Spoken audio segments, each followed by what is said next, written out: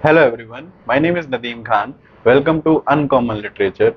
If you have not watched the first lecture, kindly watch that first and then come to this video. So I told you in the previous line that the vulgar activities like prostitution is going on in the ruins which we talked about in the last lines. So you have to understand that this line we have to do in non-detail. So we don't have to go in the depth of these lines. This is only description of the landscape of that area. So just I read it once and then you will be able to understand it. So here there is a description of a mother who is a prostitute and she is also taking care of her children, and right now she is sleeping, but she is undisturbed by watch of other people. Like she is sleeping and some people are also seeing her, watching her when she is sleeping, but she is not disturbed by them. Near these a nursery erects its head, where queens are formed and future heroes bred. So what is happening here, that since many prostitutes are living here, their children are also on the same path. A nursery erects its head, meaning a small nursery is there where the children are learning to walk on the same path as they are, and Dryden here is calling them as a place where queens are formed and future heroes bred. So where the heroes and queens are also born. So I think this is ironical, not the direct literal meaning here you have to take, where unfledged actors learn to laugh and cry. So here, since this is a place where they are learning, it's a nursery, so they are also actors where they are learning to laugh and at the same time they are learning also to cry. Where infant punks here is prostitute, their tender voices try, and here the small prostitutes, they are trying their voices, they are practicing basically their voices. And little Maximins the gods defy. So Maximin was a character in Dryden's own play named Tyrannic Love, a tragic hero. This was the character, and Dryden, I think, did not like this character himself, so that is why he is regretful about that. Moving to the line number 79, great Fletcher never treads in buskins here, nor greater Jonson dares in socks appear. So here there are real life references to two poets or playwrights. John Fletcher, he was the 17th century playwright and he was known for his tragedies. And these both the playwrights are good, they are not bad, but they are good, they do not come into this place which he is referring to. Okay, buskin is a kind of boots which the tragic actors, the actors who are performing in the tragedies, they wear, and they are very long boots. They come down to their knees, and they also make them look taller in their stature. Okay, so buskins here, they don't come. Tread means walking. So great Fletcher never treads in buskins here. So I hope I am able to make you understand this. I just explain it one more time, that there is no mention of Fletcher's tragedy. The meaning is this: nor greater Jonson dares in socks appear. So Jonson used to write comedies, and in his comedies the actors used to play with socks, wearing socks.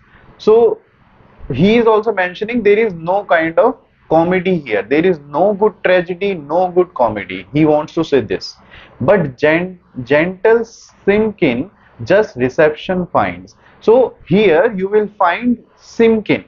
What is a Simkin here? Simkin is a clown. It is a very common name for a clown. The full form you can understand, it's simpleton. Simpleton is equal to Simkin. So it was a term which was used to refer to clown. Clown, I think you are able to understand, or I make you understand it. In most of the Shakespeare's plays, like As You Like It, there is a character of clown, and clown has the ability to comment on anything, on anyone by using humor. Okay, so though it is a clown, it is a kind of a person who cracks jokes, but at the same time, it is also a character which is, talking the real thing on the people's faces. Come back to Dryden. Amidst this monument of vanished minds, so these lines are together, but gentle Simkin just reception finds. So basically, in this place, in this monuments, you will only find Simkin and not the other great playwrights like Fletcher or Jonson, which we talked about in the earlier lines. Pure monuments of vanished minds, meaning that here the people do not have minds, they do not have good minds. Vanished means disappeared minds, so in their head they don't have any brain, the minds are disappeared. Pure clinches, clinches here is used for puns, so you can understand puns. Basically, pun is a kind of word which has more than one meaning. So for example, there can be so many words and it can have multiple meanings. Pure clinches the suburban muse afford. So they are talking about, Dryden is saying that here you will only find clinches like puns, that the people who are living in the suburban area like this, they can only understand the puns. They do not have intellect to understand some greater work. Muse is a goddess to whom any writer or any poet dedicates or asks for the inspiration. So, and Penton waging harmless war with words. So Penton was a real life playwright who was very fond of using puns. So that is why these lines are together. So he was using a lot of puns, and that is why Dryden has mentioned him that he is having a harmless war with words. Here Flecknoe, as a place to fame well known, ambitiously designed his Shadwell's throne. So what is the meaning of these lines? That in whatever lines we have read previously, Dryden has set the description of kingdom which is going to be ruled by Shadwell now when he becomes the king. It is full of nonsense people, devoid of any kind of good playwrights, and the people do not have intellect. And this is the place which Flecknoe has designed for Shadwell's throne. This is the meaning is in these two lines. For ancient Decker prophesied long since that in this pile should reign a mighty prince, born for a scourge of wit and flail of sense. What is the meaning of these three lines? You have to understand here that Thomas Decker was an ill-regarded English writer, and he was also a victim of Ben Jonson's satire named the Poetaster. So you can understand Ben Jonson criticized Decker in his work The Poetaster, and you can understand Dryden is bringing the reference of this playwright or writer who was already attacked by Ben Jonson. So you can understand the similarity here between Decker and Shadwell. So that is why this line is there, that Decker prophesied long since. Prophecy means future telling, that in this pile should reign a mighty prince. So in this pile you can understand a pile of garbage or any kind of burden which is lying there for a long time, born for a scourge of wit and flail of sense. And for this kind of garbage, okay, which is devoid of any wit and sense, only Shadwell can rule it. So this is the thick meaning which you can take out of these lines. Moving ahead, line number 90. To whom true dullness should some psyches owe, but words of misers from his pen should flow. You have to understand that here Psyche and Miser, they both are the name of Shadwell's plays. Here this is the reference to Shadwell's plays, and obviously the true dullness is talked about in his writings. Humorists, hypocrites, it should produce. And when such dullness is there, it can only produce the works like humorist or the hypocrite. These are also the name of the plays by Shadwell. Whole Raymond families and tribes of Bruce. So Raymond and Bruce are the characters of humorist and virtuoso respectively. Okay, I moved very fast and I just come back to it again, that in the last 4 lines Dryden has talked about 4 to 5 plays by Shadwell, and he has criticized these plays for the dullness which Shadwell used in them. So this is the whole scenario here, and in the last line we have the names of 2 characters, and obviously the families and the tribes of these characters are created by Shadwell himself. Okay. Line number 94. Now this is the time for the coronation of Shadwell. Coronation is basically the crowning of Shadwell. Flecknoe is going to put the crown on the head of Shadwell here. This is the coronation. This is the coronation time. Now Empress Fame had published the renown of Shadwell's coronation through the town. Now you can understand that the Empress Fame is personified here, that the goddess or the Empress Fame made it public throughout the town that this is the coronation of Shadwell. This is the time for the coronation of Shadwell. This was the news all around the town. Roused by report of fame, the nations meet. And through this news, which was spread by the fame, the nations meet, meaning all the people have gathered there from near Bun Hill and distant Watling Street. He is saying that people have come from near Bun Hill, this is the place which is near, and to the distant Watling Street, which is a place which is at distant. Okay, but there is the irony here. Watling Street and Bun Hill are 2 places in London which are not at a very long distance. They are at nearby to each other. So this is again a sort of comedy which you have to understand. This is a comic element or an irony played on Shadwell here, that Dryden wants to say that he is the emperor or the king of a very small place. No Persian carpets spread the imperial way. So he is saying on his way, where he is going to come, imperial means royal way, where he is going to come, there is no Persian carpet. Persian carpets are very precious. So he is saying that there is no Persian carpet spread for his treading, where he can walk upon.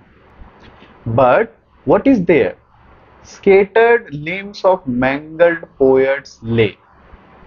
Scattered means spread. Limbs means the physical body limbs of mangled poets lay. It does not have the Persian carpet, but it has the limbs scattered all around of mangled poets. Mangled meaning injured poets. Injured here you can say that, I want to explain it in easy language, that when Shadwell is walking to come on the throne, he is walking on a path which is not covered by Persian carpet, but it is a path which has injured many good poets of that time. Do you understand? I make it easier that when a poet like Shadwell is becoming king, think about the other people who were writing good work. Obviously, they must have felt bad. So this is the whole concept here, which he is talking about, that he is coming to the throne at the cost of many good poets. From dusty shops, neglected authors come, and he is also saying that many neglected authors have come. Neglected authors, you can understand, their works nobody read. Dusty shops, and they are the authors from dusty shops. Dusty shops meaning of the bookshops. Their books are lying in the bookshops with dust. So they are the authors of these bookshops. They have also come in this coronation. Martyrs of pies and relics of the bum. This is a really comic line here. What happens sometimes that the poets which are neglected, the authors which are neglected, nobody read their work. What happens of their works? Their books are torn and people use them for other purposes. For example, using the paper for keeping the pie, okay, to eat from it, or to clean their bum sometimes while getting done from the toilet. So in the toilet, people are also using the paper from their books. So you can understand it by this line, the relics of the bum. Line number 102, much haywood surely ogle by there lay. So in the path, the works of Haywood, Shirley, and Ogleby. He was a Scottish poet. His poetry was also not good. So these are three poets where their works were not good. Their works are also piled up on this way on which Shadwell is walking to come down on the throne. But loads of Shadwell almost choked the way. But though there are three bad poets, but here is Shadwell, whose work choked the way completely. His works are lying on the path and they have made the path completely choked. Okay. Bilked stationers for yeomen stood prepared. You have to understand here, bilked stationers meaning the cheated booksellers. The booksellers who were selling the books of these poets or playwrights, and they were cheated because they were not able to sell these books, and they have come here to be the royal attendants, and they are prepared to be the royal attendants for the coming or the arrival of Shadwell. And Herringman was captain of the guard. Herringman was the name of the publisher and the bookseller who published the work of Shadwell. His full name was Henry Herringman. He was the publisher of Shadwell. He was the captain of the guard there. When he is coming on the way, Herringman was the captain of the guard. The hoary prince, hoary means white or aged prince, meaning Flecknoe, in majesty appeared. He has come now, high on a throne of his own labors reared. So he is sitting on a throne which is very high, and he is the one who has made that throne with his own hard labor. Okay, not literally, but with his competency. He is the first king there and he prepared the way for Shadwell. So this is the meaning. At his right hand our young Ascanius sat, and where Flecknoe is sitting, on his right side our young Ascanius sat. Our Shadwell, the new king, sat at the right hand side of Flecknoe. Who is Ascanius? Ascanius was one of the founders of the Rome. Okay, and again you can have the reference here of some classical hero of Rome. is being compared to Shadwell, who is a matter of joke. Okay, so Dryden is deliberately using sometimes the high figure to compare with Shadwell so that we can understand how trivial Shadwell is and to evoke the comic element from it.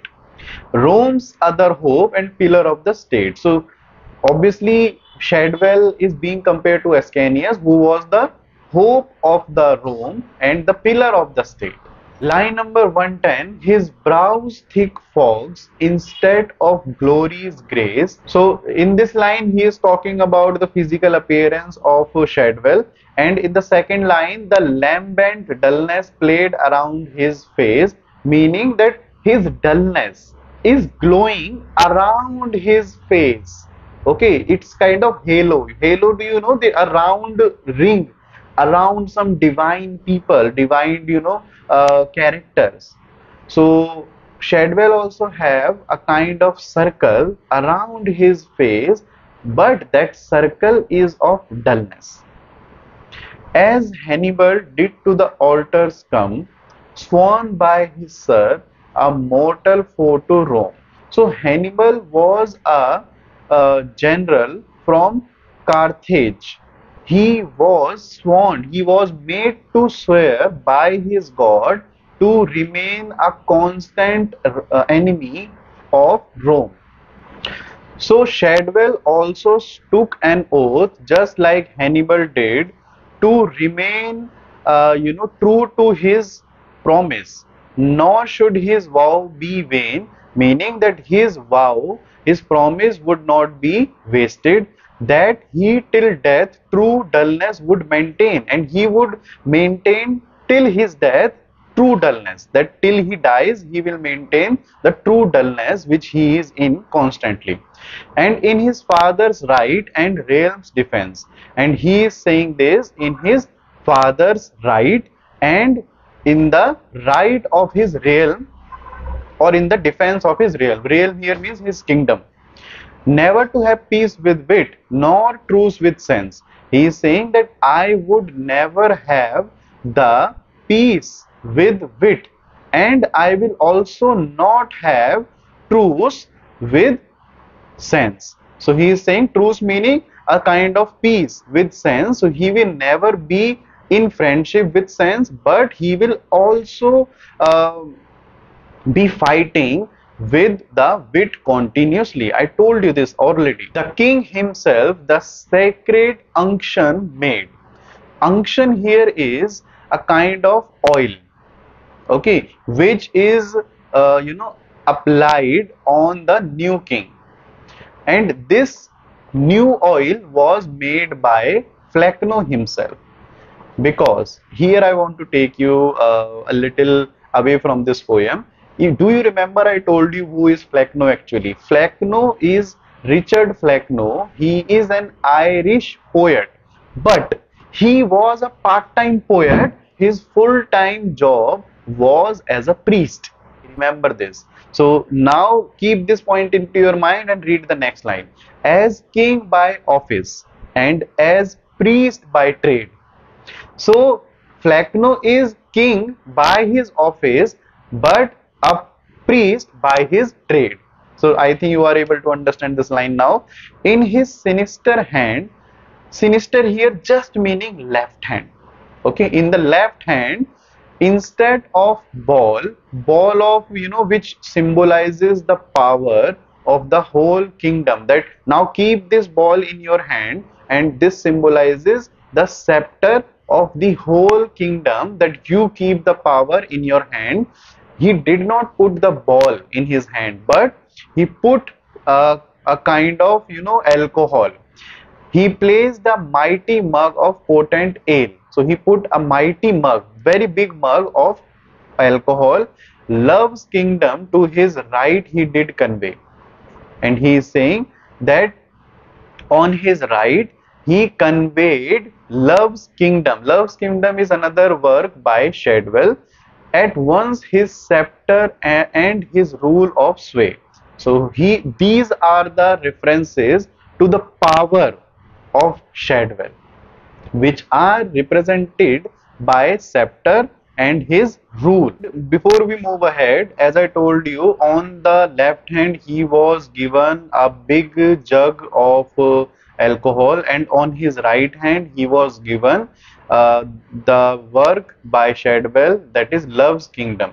And by reading that, he tells further, Flecknoe tells further, or Dryden tells that by writing this work, he got inspiration when he was young to write another work, that was Psyche. Okay, so this is the reference in the next line. Whose righteous lore the prince had practiced young. So righteous lore here meaning true traditional knowledge, which prince had practiced young. Here prince is used for Shadwell, and from whose loins recorded Psyche sprung, and from whose knowledge also came out Psyche. Loins, you can understand, it is the area around your private part. So you can understand how the comic element is going further when he is talking about the work of Shadwell. His temples last with poppies were overspread. So these lines we don't have to go into much detail. We can read them into non-detail. So I will just read them once and explain it to you. So what happens? Poppies here is used for opium. So after that, Shadwell's temple, this forehead is covered with poppies, opium, to commemorate this day. When this conversation is going on, just at that time he is saying that if the news is not a lie, on his left hand 12 reverent owls did fly. So 12 owls were seen on his left hand. So there is a reference to another classical event when Romulus, he was one of the founders of Rome, when he was visited by 12 owls, and they showed him where he should establish the Rome city. So Romulus, it is sung by Timbers Brook, presage of sway from twice six vultures took. This is the same thing which is being said here. We move further into 132 line. The admiring throng loud exclamations make. So by seeing this, that okay, the 12 owls have come and they foretell us the great rule of Shadwell which is coming ahead. Hearing this, the admiring throng here means the group of people, the crowd, which is in admiration of Shadwell, they exclaim aloud, and omens of his future empire take. And this is an omen, and they take it for his future empire. That okay, this is the foretelling. Omen is basically, if you are aware of any Homer's work, omen is some activity or some sign which happens in present, but it tells something which is going to come in future. The sir then shook the honors of his head. Here sir is used for Flecknoe. Then he shook the honors of his head. So what is happening here? He shook his grey hair, and from his brows dams of oblivion shed, and he shed some sweat from his brows. Okay, he full on the filial dullness. Okay, what is doing that? He is giving his sweat to Shadwell. Filial is basically the familiar, which is related to family. Filial dullness. So this dullness is relative. Relative here means inside the family. Long he stood, and he was standing, standing still, without keeping or without speaking anything, repelling from his breast the raging god. And he is trying to speak something, but he is not able to speak at this time. He is controlling his emotion. At length burst out in this prophetic mood, and after gathering his courage to speak, he burst out whatever he has to say. We stop here. Kindly share this lecture among your friends and subscribe to my channel. Thank you so much.